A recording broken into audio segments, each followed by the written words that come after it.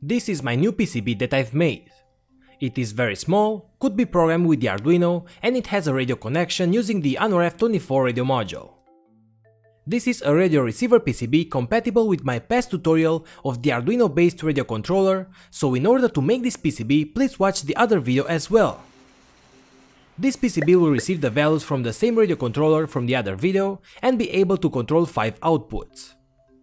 In this case we have 4 outputs that will have an H-bridge control, so we could control motors and other actuators in both directions, and also control the speed, and the last output will be a MOSFET output, so we could control a motor just in one direction.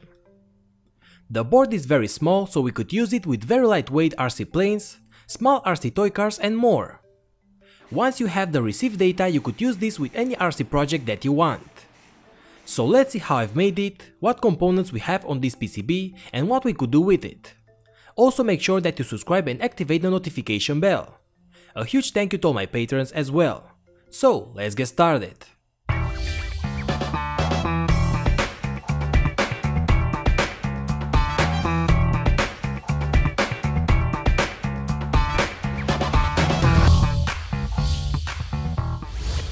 What's up my friends, welcome back.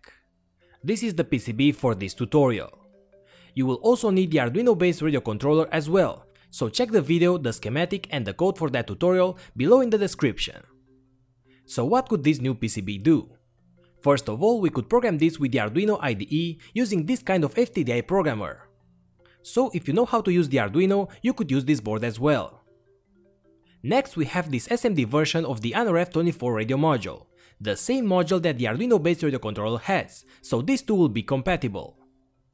So I received the channel values from the radio controller, and in the code I could then control some outputs. 8 pins from the Mega chip are connected at the input of 2 8-bridges ICs, these 2 chips here. And another output will be connected at these pads here, and this is the output from a single MOSFET, so we could control the power in only one direction. Before I explain what these H-bridges will do and show you some examples of how you could use this board, let me show you how to order it. You have the Gerber files for this PCB below this video. The PCB was made by the sponsor of this video, GLC PCB. So you have to go to their website and then click the Code Now button. Then you have to upload the Gerber zip file on this page. Once uploaded, you can see the Gerber file and select some settings such as thickness, the color of your PCB and the amount of PCBs that you want. In my case, I want 5 PCBs and the red color for the solder mask. Now click checkout and insert your shipping data, so for only $2 plus $6 more for shipping, I can get my PCBs from GLC PCB. The shipping process to Spain is around 10 days, and that might change depending on where you live and the shipping service that you select. Okay, so now that I received the boards and tested them, let me explain you how they work. So first of all, what will an H-bridge do? Using this IC, we could control the speed and the direction of rotation of a DC motor. Remember that we have 2 ICs, each one with 2 H-bridges, so we could control the speed and rotation of 4 DC motors. For the first example, I connect some DC motors with a simple gearbox at the outputs of the first H-bridge. Now I upload a test code compatible with the radio transmitter, and as you can see, I can control the direction and the speed of the motors using the radio controller. So using this small PCB, you could make your own RC car. Each output of the H-bridge is rated with a current value of maximum 1.5 amps, so you can't use this with huge motors. But using small motors, especially with a gearbox, will be very easy to use. The speed will be controlled with the PWM signal applied to the input of the H-bridge. So imagine creating a simple RC car using this small radio receiver board with an already built-in H-bridge circuit. But I had another idea. Instead of using DC motors, I found this small actuator coil. This small component has a magnet inside and a coil around it, and by changing the polarity of the voltage applied to the coil, we can move the actuator left and right. That's why on the PCB you can see the names for AL, EL, AR and RR, because those are the names for the left and right ailerons, elevator and rudder. So my plan is to make a radio control paper plane in the future using these small actuators for controls, and this small PCB in order to keep it very lightweight. That's why I have on the PCB 4 outputs and one more simple output for a DC motor. I want to use this kind of coreless micro DC motor with a propeller in order to create some thrust and then use the coil actuators for controls. Now this actuator is a bit expensive, so I tried to make one myself. Using a resin 3D printer, I was able to create two actuators. These are a little bit big, but I'm working on some smaller ones. On the inside part we have to place two small neodymium magnets with super glue. On the outside I will use some very thin enamel copper wire and create a coil. Make sure that the resistance is higher than 5 or 6 ohms, otherwise a huge current will pass and reset the board each time. So now I have my own coil actuator. So using the H-bridge I can control the polarity applied to this coil, and by that I can move it to the left or to the right. I connect the DC motor to the M+ and M- output pads, and then I connect the coil actuators to the aileron left and right pads.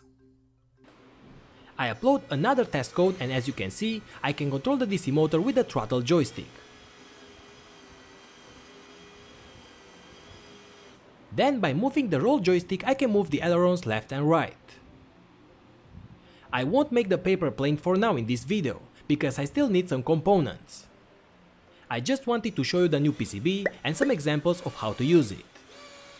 Now the problem with these actuators is that for now I couldn't find a good filter for the PWM signal in order to control the movement in an analog way. In this right moment all I can do is to move it fully to the left or fully to the right, and if I try using PWM signals as in case of the motors, the actuator will vibrate a lot. Somehow I was able to control the movement slowly, as you can see here right now, by changing the PWM frequency of the signal, but I'm not yet satisfied with the results.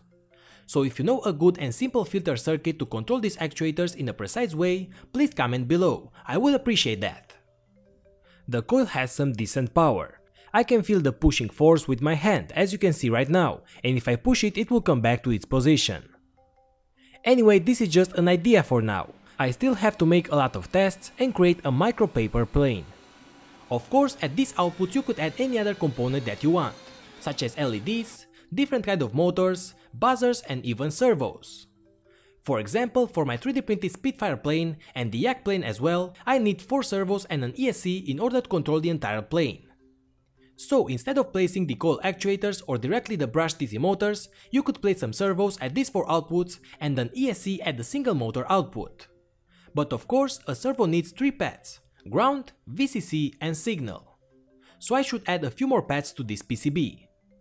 The board that I have now doesn't have these extra pads, but I will add those in the Gerber file that you could download from below.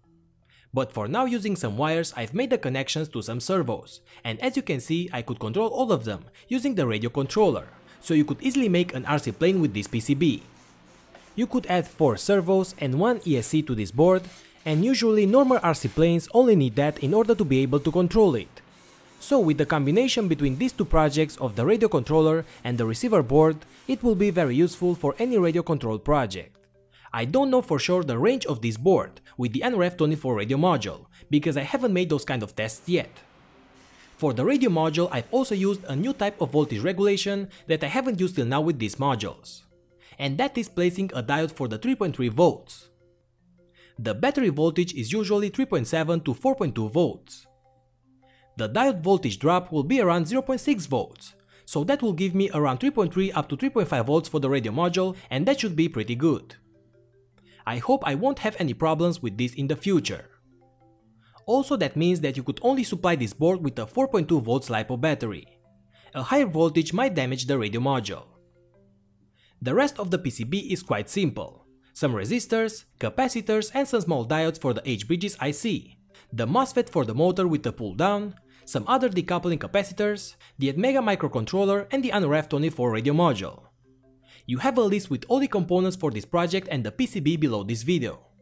You also have the transmitter tutorial and some receiver codes example for controlling motors and so on. Have in mind that the Gerber file that you will download below will also have the pads for the servo motors. On the board you will also see these 5 pads for the wired communication. Here you have to solder this FTDI programmer for the pins of ground, VCC, RX and TX and DTR pins. Make sure that you put the programmer in the 3.3 volts mode if you have the NRF24 radio module soldered to the PCB, otherwise with 5 volts you might burn the module. Connect the USB cable, select the Arduino Nano as a board and upload the code. The LiPo battery will be connected on these two connections here, where you have the plus and the minus names for the pads. So that's pretty much it for this tiny PCB. If you want to make an RC plane, maybe a small RC toy car, or stay tuned for my paper plane project, you could use this small radio receiver if you want. You could control motors, LEDs, servo motors, coil actuators, maybe some relays or other compatible modules that you want to connect that will also work at 4.2 volts from the LiPo battery.